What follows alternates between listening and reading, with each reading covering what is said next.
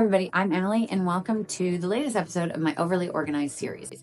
So today I am sharing 5 different creative organizing solutions that I have in place in my vanity, in my bathroom area that help me bring order and functionality to the space and also help me streamline my morning routine. If you're new here, welcome to Strategically Helpful, where I share information, insights, and ideas about the things that I'm passionate about: creativity, organization, and self-care. I'm going to move quickly so this video doesn't get too long. So if you want me to do a deeper dive on any of these creative solutions, please let me know in the comments below. I'm happy to talk about them in depth. But with that, let's get to today's solution. So here is the full overview of my vanity space. And I'm gonna do a quick little dive into each one of these little zones. So starting over here on my windowsill, these are repurposed candle jars that I have turned into little toolkits, so to speak, where I keep my skincare devices and the associated creams or conductivity gels that I use with each device. And I keep them all together in this little handy repurposed candle jar so that when I'm ready to do the treatment, I can just grab this and kind of take it to go. I can do the treatment wherever I am. This is for my microcurrent device. So I've got the actual device right here. I've got the 2 different conductivity gels, and it all fits nicely right into this little jar. And I'm able to take this with me so that I maintain the consistency in using my devices. So next up, I have my hairbrush organizer. So this comes in really handy when I'm doing my hair in the morning because I can grab whichever specific brush I need in order to expedite the process. And then when I'm done, I can just pop it right back in, put it away. All this is a cardboard box that I wrapped in fabric and a little bit of padding to give it a little bit of a padded look. And then inside, all I have are just dark glass beads, and they hold up all of my brushes relatively well. And it just makes for a really functional way to store all my brushes. I actually got this inspiration from a past job that I had when I worked at a beauty and hair salon. So next are these vanity trays. And what I like about both of these trays is I can have all of the products within reach, the ones that I want to be using the most often, but the tray gives the overall appearance just a little bit more order. It keeps things tidy, and it also keeps me kind of in check that I don't get too kind of excessive with my products. I only use as much as can fit in the tray. And if I start running out of room, I start editing and trying to figure out what's in the tray. So I like the aesthetic of just kind of keeping things orderly, but still out and in your face, so I remember everything that I have. And then over here, I just have my sunscreens and my body lotions. So it's nice again because it keeps all of those bottles kind of tidy and collected and orderly, and I just think it gives it a cleaner look.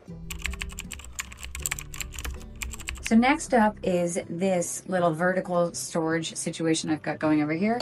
So this is another example of a repurposed candle where I store my Q-tips, or I store all of my cream eyeshadows and different tools and eyebrow tweezers and whatnot that I just find it handy to have all that stuff in there. So it's always easy to grab, easy to refill.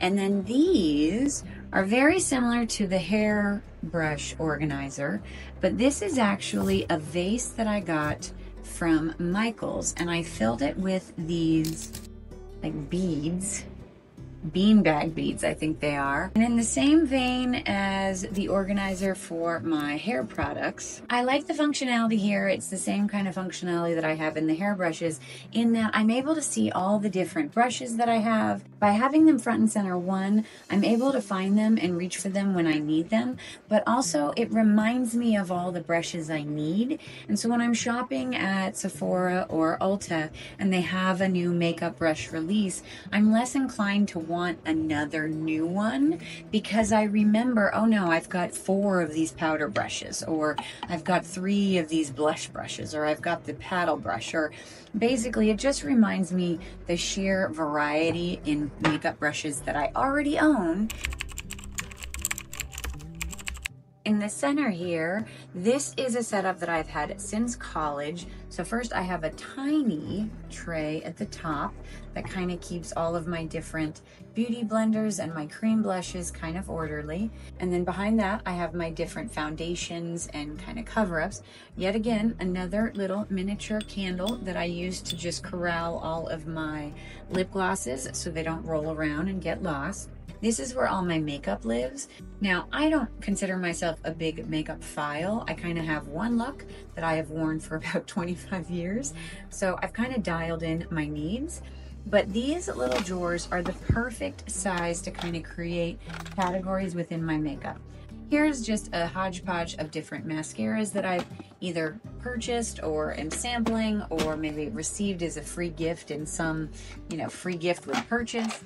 The next drawer down is my eye pencils. So I have my eye pencils, I have my sharpeners, all the different varieties. So when I'm ready to apply my eyeliner, I have all my options right available.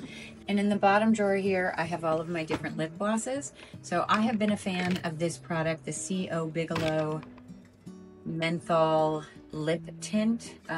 This has been my favorite lip gloss for better part of 2 decades. I get it at Bath and Body Works. And what I like about it is it gives me a little bit of fresh breath and a little bit of sheen, so it's definitely a win-win. So on the left here, this is kind of my miscellaneous stuff. I've got some highlighters in here. I've got my eyebrow and my under eye kind of brightener, and just like a little bit of blushes. Then in this one, I have my 2 eyeshadow palettes. And then lastly, the bottom drawer is just my overflow. So I've got a new eyeliner pencil ready for when that one expires. And then I even have more of my lip gloss and whatnot in there. So this has been a really functional system for me and my makeup. So the last creative organizing solution I have to share is this little hack that I have been practicing for some time. So for those of you who are younger than a Gen Xer, you probably won't recognize this, but this is actually the old school paper clip dispensers that we used to have back in the days before computers. And so I have actually repurposed it so that I hold my bobby pins in it. So then you just lift up the bobby pins you need. The magnetic ring in there keeps them orderly and tidy. So if you have a old school paper clip organizer, definitely an opportunity to repurpose it, or this is an idea if you happen to come across a new one. And then if you're like me, I always struggled to find things to store in these tiny drawer organizers because I just felt like everything at my office desk was either larger than these entirely, or I had supply that was larger than this container. So slowly but surely, I started moving these little tiny organizers into my desk drawer. And so one by one, I just started creating little tiny zones of all the different hair accessories and hair ties and hair clips and hair barrettes and just all the various different things. And I don't have a lot of skills when it comes to hairstyling, but I find a lot of value in this because each one of these little containers is just big enough to hold all the individual little tools for everything or anything that I ever need. All right, so there you have it. That is the 5 creative organizing solutions I have to share today.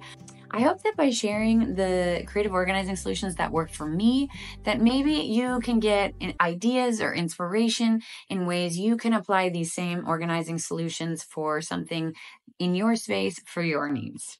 The playlist to all of the other creative organizing solutions that I have shared are linked in the card at the end of this video. So definitely check that out if you want even more creative organizing solutions. Thank you so much for being here. Thank you for watching. Thank you for clicking on my thumbnail. If you enjoyed this video, please consider giving me a thumbs up and letting me know if there's anything you saw that you might actually want to replicate or got inspired to do something similar in your space. I hope I'll see you in my next video. And until then, have a good one.